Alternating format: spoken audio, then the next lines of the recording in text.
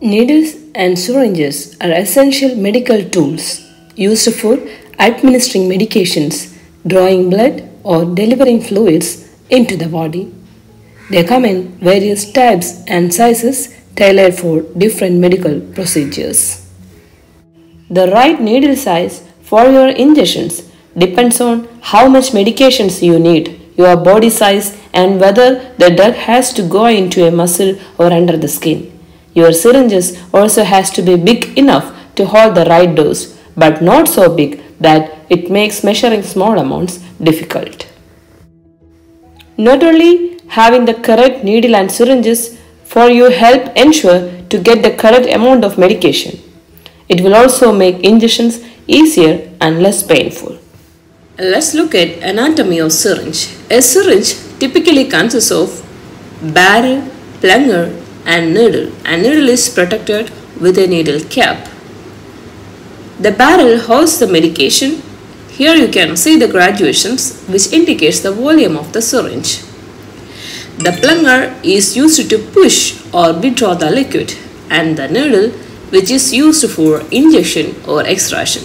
The syringes may vary in size, material, and design depending upon their intended use.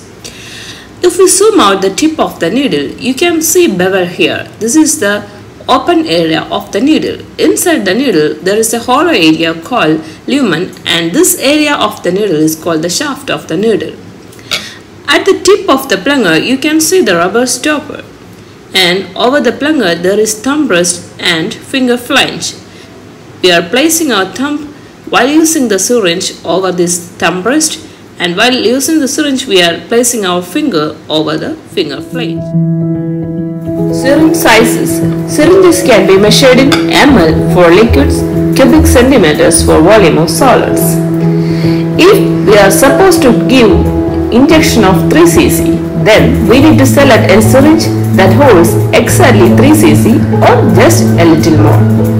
If we use a syringe that can hold only 2 cc, then you will have to inject more than once using a brand new syringe and needle each time. So in order to give 3 cc of drugs, we can use 5 cc syringe. Needle sizes. Needle size is determined by 2 numbers. First number with the letter G indicates the gauge of the needle, and the second number indicates length of needle in inches.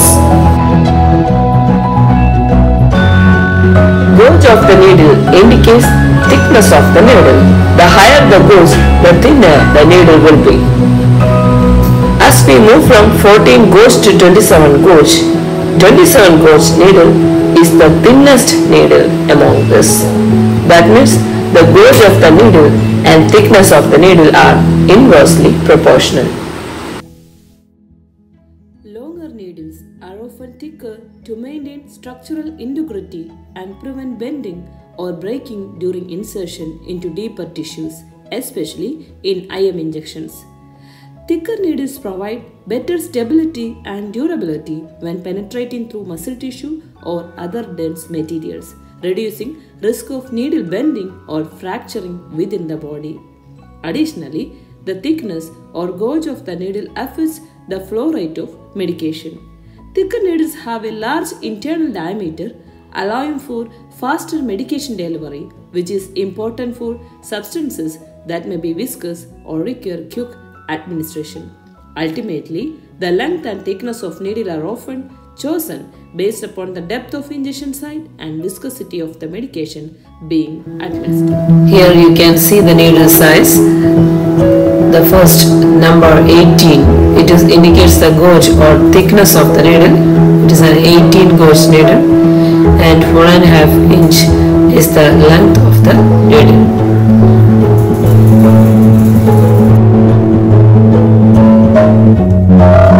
Types of needles and syringes. Standard hypodermic needles. They are most common needles and come in various lengths and gauges for different types of injections. They are used for intramuscular, subcutaneous and intradermal injections. Insulin syringes are specifically designed for administering insulin. These syringes have a finer gauge 28 to 31 and are calibrated in units appropriate for insulin dosage. Tuberculin syringes are smaller in size, calibrated in tenth of a milliliter and primarily used for tuberculin skin testers or allergen immunotherapy. Spinal needles are longer and thicker needles designed for spinal injections such as spinal anesthesia or lumbar punctures. Epidural needles similar to spinal needles and are designed for epidural injections used for pain management during childbirth or for chronic pain relief.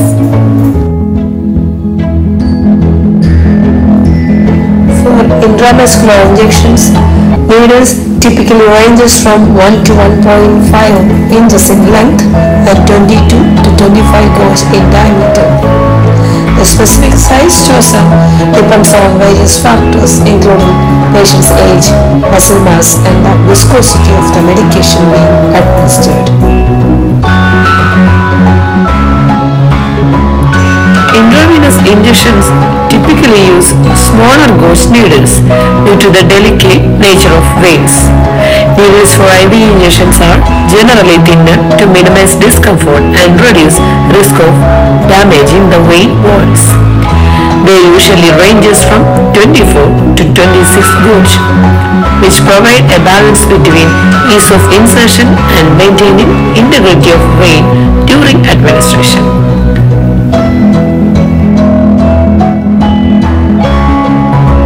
Subcutaneous injections use shorter and thinner needles to inject medications into the layer of fat just below the skin. Needle length for subcutaneous injection typically ranges from 3 by 8 to 5 by 8 inches, while the gauge usually varies from 25 to 30. These smaller and finer needles minimize pain and tissue damage while effectively delivering the medication beneath the skin surface. Intradermal needles are specifically designed for intradermal injections, where medication is administered just below the surface of the skin into the dermis layer. These needles are very fine and short, typically around 15 mm in length and 26 to 27 gauge in diameter.